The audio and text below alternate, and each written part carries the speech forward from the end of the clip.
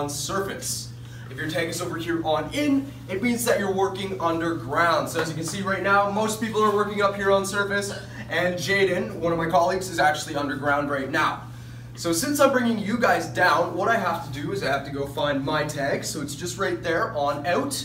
I take it and I move it on over here to in. So now my supervisor, when they walk by, they will know that I am working underground. So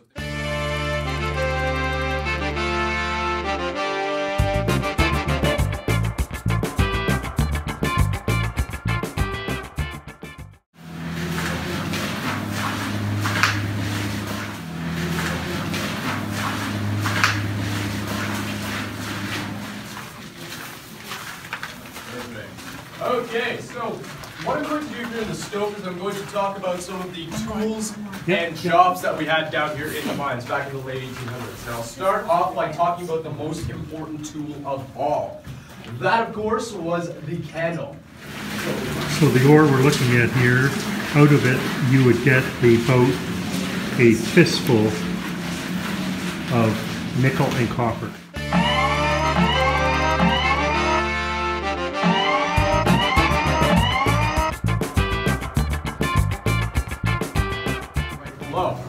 Now it wasn't always that simple, and that's because sometimes they like to send down too much muck at once, and whenever that happened, it ended up getting jammed up in there. Now this happened so frequently that they devised a solution to the problem. So what they would do is they would take a metal rod just like this, they would climb up the ladder there onto the platform, and once you're in position, so you'd be standing there just like this, you would simply just poke away at all of the muck that would be jammed up in there. Now, it's not exactly the safest thing in the world because you could poke away and it slides down and you don't get your arm out of the way quick enough and then you don't have an arm anymore. So in this underground scenario, we're doing 3 stops. The first one we just finished was from the 1890s. Now we're going into the 1950s and finally into current day. Some of the muck that is left behind after a blast. So you're going to notice we have a big pile of muck back here. Now that rake back there is actually connected to the slusher here using these cables. And what we do is we use a pulley system. So if you look at the back here, you'll see we've got this pulley back here to pull that rake along with all the muck underneath it back away from the wall. What you're going to do is you're going to pull everything so it's over the ore chute. And once it's over the chute, the muck is just going to go down the chute and it's going to land on the level below. Down the chute, it can end up landing right here in the bucket of this machine, which is called the mucker. So once your bucket here is nice and full, what you can do is you are going to bring the bucket forward using the lever and you are going to launch all of the muck into an ore cart. Once the ore cart is nice and full, you just push it along the tracks and dump it down another chute. You continue the process until you're at the very bottom of the mine. Blasting area. Now before we do the blast, I'm going to kind of really briefly explain all the components on the wall here.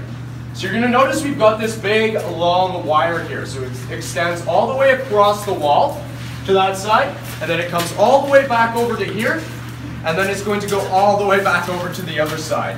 So we call this the ignition cord. This is what we actually light when we're ready to do the blast. What the ignition cord does is it is going to connect these things here that we call charges. And the charges are just the holes that are filled up with dynamite. So what you do is you put your dynamite in the holes, you cover the hole up with clay, and then you take your fuse from one of the sticks of dynamite and you attach it to the ignition cord. And once they're all hooked up like that, all these charges will eventually go off. Blast goes off. If we don't drill the cutout, the rock is going to want to come out this way and we're not going to get a nice clean blast all the way through. So we make sure we drill it all the way through to the end of the holes here.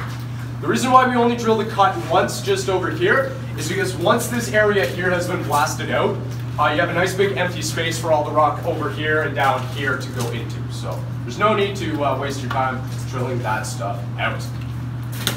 And now, what we are going to do next is we are going to be doing a blast on the underground tour. So before we do that, I'm just going to go over some of the protocols. Now, when you do a blast, you're obviously not going to be standing right in front of the blast area. That's just simply not safe at all.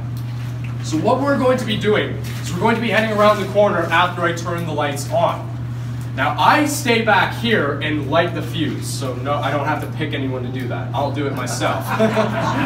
And before I actually light the fuse, I have to make sure everyone's safe, because you never know, some things can happen sometimes. So to make sure everyone is safe, what I do is I shout to everyone, "Are we all clear?"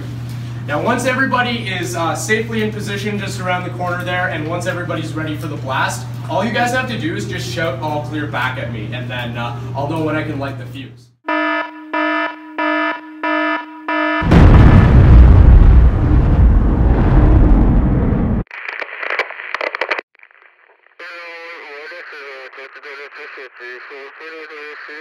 What you're going to do is you'll have a camera on the machine, and over by the ore chute, just like this one, and then it feeds to your computer so you can see what's going on down there, while you drive. Now, the reason why a lot of machines like this are remote controlled from up on surface is safety. So obviously the less people that you have underground, the safer it's going to be, the less likely there is going to be.